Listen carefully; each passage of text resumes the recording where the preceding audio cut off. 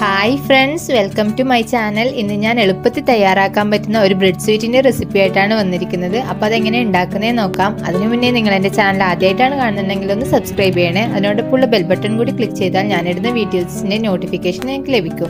ഇപ്പം ഞാനിത് ഉണ്ടാക്കാനായി ഇവിടെ ഒരു 6 പീസ് ബ്രെഡ് എടുത്തിട്ടുണ്ട്. സൈഡൊക്കെ കട്ട് ചെയ്തെടുത്തതാണ്.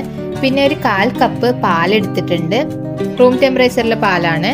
പിന്നെ എടുത്തിട്ടുള്ളത് ഒരു 2 ടേബിൾ സ്പൂണോളം ഡ്രൈ ഫ്രൂട്ട്സ് പൊടിച്ചെടുത്തതാണ്. ഞാൻ ബദാമും കാഷ്യൂവും പിസ്തയും പൊടിച്ചെടുത്തതാണ്. നിങ്ങൾക്ക് ഇഷ്ടമുള്ളത് എടുക്കാം. ഇനി നമുക്ക് നമ്മുടെ ബ്രെഡ് ഒന്ന് കുഴച്ചെടുക്കണം. പാല് മിക്സ് ചെയ്തിട്ട് നന്നായി ഒരു ചപ്പാത്തീൻ്റെ മാവൊക്കെ ആക്കുന്ന ഷേപ്പിലേക്ക് നമുക്കിത് കുഴച്ചെടുക്കാം. പെട്ടെന്ന് കുഴച്ച് കിട്ടും. ബ്രെഡ് വേഗം കുതിർന്ന് കിട്ടുമല്ലോ. അപ്പോൾ ഞാനിതിപ്പോൾ ഇവിടെ കുഴച്ചെടുക്കുന്നുണ്ട്.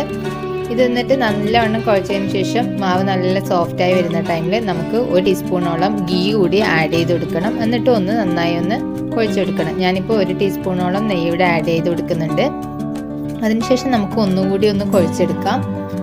എന്നിട്ട് ഇത് നല്ല ഷേപ്പിൽ റൗണ്ട് ഷേപ്പിലാക്കി എടുക്കുകയാണ് വേണ്ടത്. നമുക്ക് വീട്ടിൽ നിന്ന് പെട്ടെന്ന് തയ്യാറാക്കാൻ പറ്റുന്ന ഒരു ഡിസേർട്ട് റെസിപ്പിയാണ്. പാർട്ടികൾക്കായാലും അല്ലെങ്കിൽ എന്തെങ്കിലും ഇഫ്താറിനോ അല്ലെ ഈദിനൊക്കെ ആയിട്ട് നമുക്ക് പെട്ടെന്ന് ഉണ്ടാക്കാൻ പറ്റുന്ന ഒരു റെസിപ്പിയാണിത്. കുട്ടികൾക്കും വലിയവർക്കും എല്ലാവർക്കും ഒരുപോലെ ഇഷ്ടമാവും. ഇപ്പം ഞാനിത് ഷേപ്പ് ചെയ്യാൻ വേണ്ടിയിട്ട് കയ്യിൽ കുറച്ച് നെയ്യ് എടുത്ത് കൊടുത്തിട്ടുണ്ട്.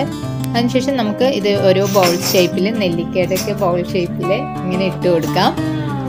ആ ഷേപ്പിലാക്കിയതിന് ശേഷം നമുക്ക് വിരൽ കൊണ്ട് ഒന്നിങ്ങനെ പ്രസ് ചെയ്തിട്ട് ഒരു ഹോള് പോലെ ആക്കി അതിലേക്ക് നമ്മൾ നേരത്തെ ആക്കി വെച്ച ഡ്രൈ ഫ്രൂട്ട്സ് മിക്സ് ഒന്ന് ആഡ് ചെയ്ത് കൊടുക്കാം.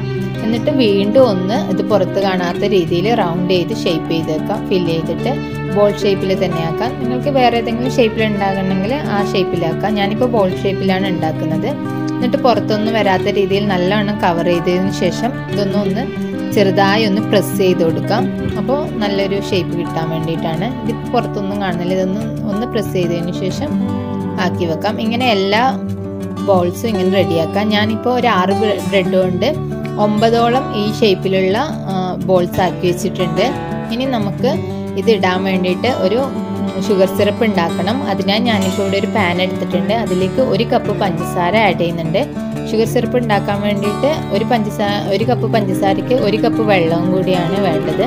അതുകൊണ്ട് ഞാനിപ്പോൾ 1 കപ്പ് വെള്ളവും കൂടി ആഡ് ചെയ്തിട്ടുണ്ട്. എന്നിട്ട് ഇതൊന്ന് നന്നായി തിളപ്പിച്ചിട്ട് നമുക്ക് ഷുഗർ സിറപ്പ് ഉണ്ടാക്കാം. അതിനായി ഞാനിത് പാനിലേക്ക് എടുത്ത് സ്റ്റൗവിൽ വെക്കുകയാണ്.